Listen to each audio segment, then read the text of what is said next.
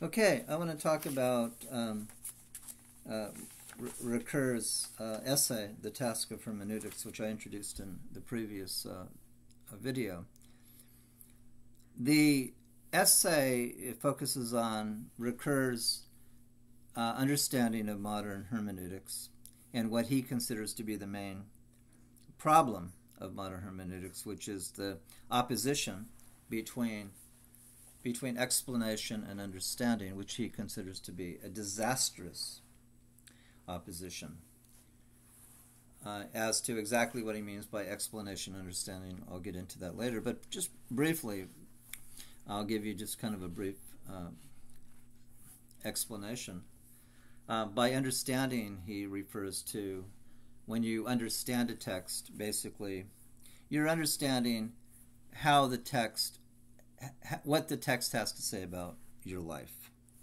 What does the text mean? What does it have to contribute to understanding what it means to be a human being? When you're talking about explanation, you're talking about understanding basically kind of the formal structures of a text. You know, you analyze the text, you might explain all the binary oppositions and so on, but you never apply any of that stuff, the underlying structure of the text to. You never get to the question of, well, what does all this stuff mean? You just basically ignore the meaning or the existential meaning and focus on objective structures of the text. That's just a brief introduction to what he's talking about. But anyway, he thinks that the opposition between explanation and understanding is a disastrous opposition. And his attempt in this essay is to explain kind of how this opposition came about, and then he's going to offer his suggestions as how to overcome it. In the course of this essay, he's going to discuss four major thinkers in the philosophical tradition. The Schleiermacher and Dilthey in the 19th century. And then in the 20th century, he'll be discussing Heidegger and H.G. Gadamer. So in this essay, you will not only learn about Ricoeur himself, but also you'll learn about four other major thinkers. And what's characteristic of Ricoeur, as I mentioned in my previous video, is that Ricoeur always develops his thought in dialogue with other thinkers. And this is a good example of what I mean, because in this essay, he develops his own thought in dialogue with Schleiermacher, Dilthey, Heidegger, and Gadamer, H.G. Gadamer, all major philosophers. Again, just to repeat kind of what I talked about last time, by hermeneutics, Ricoeur, he defines, as he calls it, a working definition of hermeneutics, is the theory of the operations of the understanding in relation to the interpretation of texts. And he says the modern hermeneutics, let me just quote exactly what he says. He says that the modern hermeneutics, the recent history of hermeneutics is dominated by two preoccupations. And these two preoccupations are what he calls deregionalization and radicalization.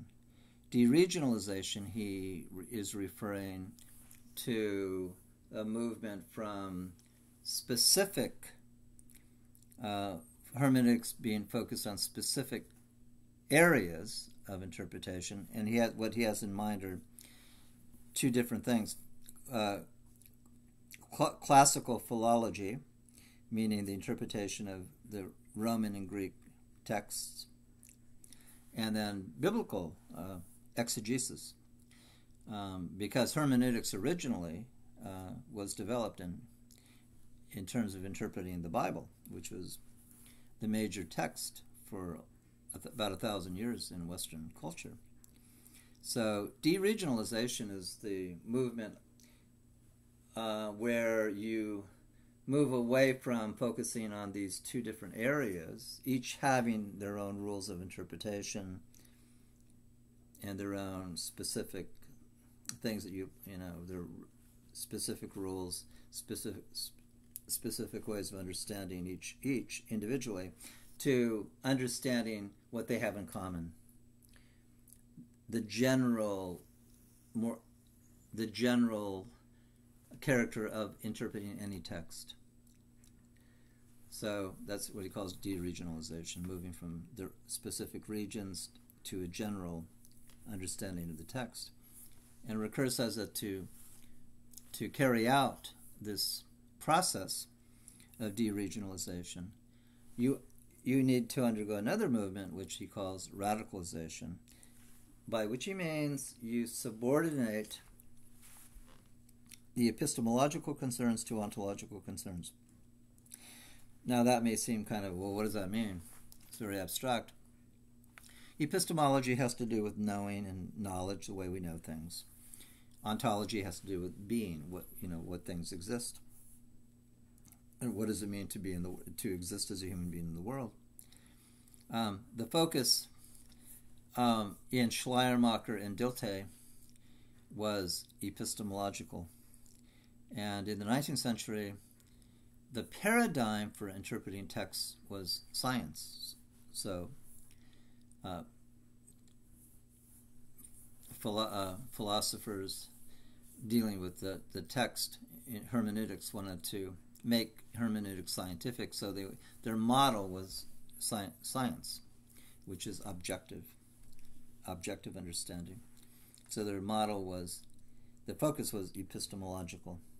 Heidegger says that to move to deregionalize hermeneutics, you need to subordinate these epistemological concerns,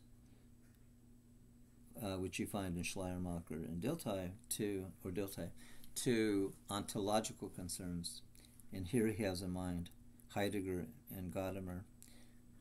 And their focus is now not so much on understanding as a mode of knowledge, but as a mode of being and relating to beings. So I'm going to stop at this point, and then I will develop that in the next video.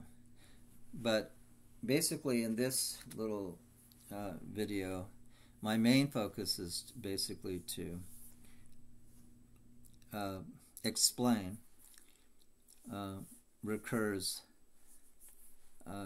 concern in this essay, which is to overcome the opposition between explanation and understanding, and also to explain what he's going to do in the rest of the essay. The first one is going to deal with deregionalization of hermeneutics.